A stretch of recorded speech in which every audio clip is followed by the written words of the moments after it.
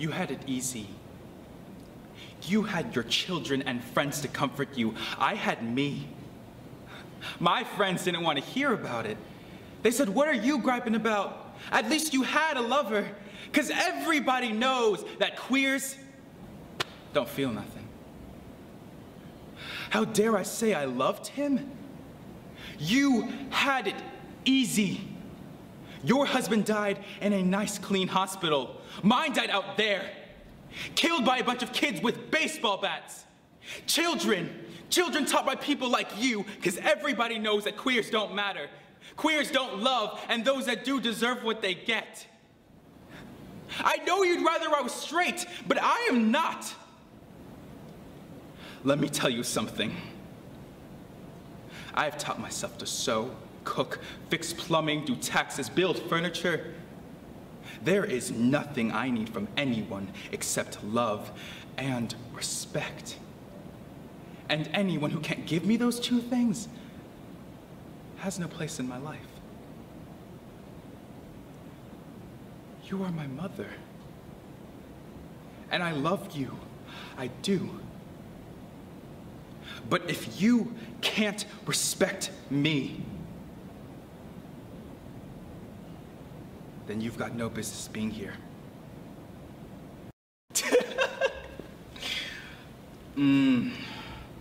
Even as one heat, another heat expels. Or as one nail by strength drives out another, so the remembrance of my former love is by a newer object quite forgotten. Is it mine or Valentine's praise, her true perfection, or my false transgression that makes me reasonless to reason thus? She is fair, and so is Julia, that I love, or that I did love, for now my love is thawed, which, like a waxen image against a fire, bears no impression of the thing it was. Ugh. Methinks my zeal to Valentine is cold, and that I love him not as I was wont. Oh, but I love his lady too much, and that's the reason I love him so little. How shall I dote on her with more advice, that thus without advice begin to love her? 'Tis but a picture I've yet beheld, and that hath dazzled my reason's light. But when I look at her perfections, there is no reason that I shall be blind. If I can check my erring love, I will. If not, to compass her, I'll use my skill. Can I see your breasts? I don't mean right now. I'm not so drunk that I've forgotten where we are. Not right this minute, but sometime. So how about now? We can go over there where it's shady. I wouldn't want them to get burnt or anything. I wouldn't try to touch them. You. Just look, no touching. And if there's anything on me you wanted to see, that'd be okay. I'd show you. Or not. It's just that I've never seen any breasts. And I know that yours aren't just any breasts, they're yours and they're unique to you. And that's why it'd be so special to me if yours were the first ones I saw, because I like you. Now we're almost done here. Let's ask for the bill. No, let me get this one, please. Next time you'll pay. After all this time being here with you still feels the same. So don't be a stranger in my life. Please keep me posted. You need me, just pick up the phone and I'll be there. No questions asked. It's good to see you again. So good to see you again. Let's not make this 2 more years. I hope to see you again.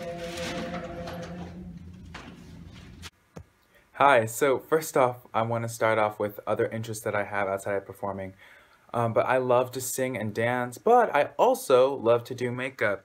I love to do effects makeup and gore makeup, but today I was trying something a little bit different with my friends, and that's why I have makeup on my face right now. Why I was interested in applying to UNCSA is that I want to look for a strong acting program that'll help me create my base in acting, a really strong base in acting, because I don't care what it is, if it's singing, acting, dance, no matter what you do, everything is based in storytelling, and that's why I want to create that strong foundation for myself. But also, the Keys to the Kingdom program senior year is something that I'm a little bit interested in as well, because I have never really thought about directing, but I think it'd be something really cool to explore. So I think that the school will help me be able to explore things that are outside of just acting, but also do things that I might want to do later in life that I'm not really sure about right now. I go to the High School for the Performing and Visual Arts in Houston, Texas.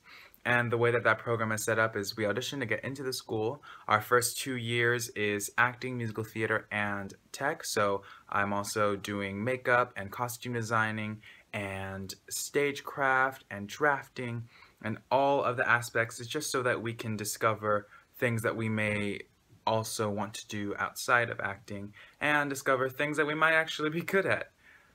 At school, I've discovered that not only do I love performing, but I love people.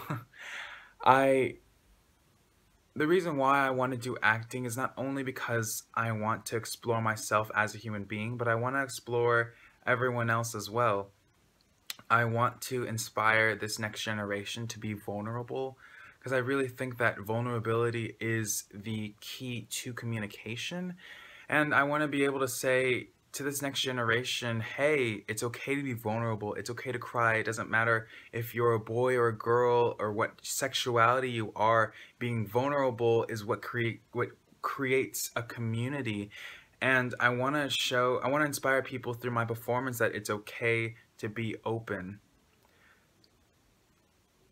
This last question is, heading into conservatory, what do you imagine will be the most challenging?